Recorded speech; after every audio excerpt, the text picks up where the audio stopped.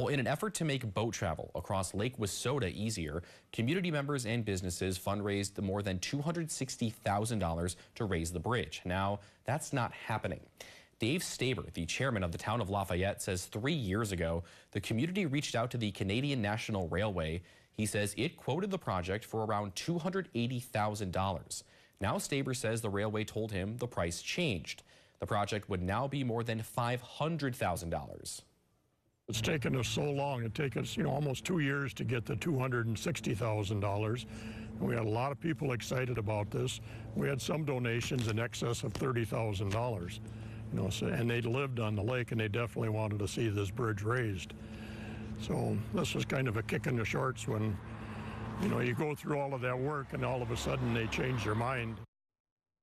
Now, we also spoke with the owner of The View, who says he spent a lot of time fundraising for this project. He said he's disappointed with the news. As of now, there are no new plans to continue the project.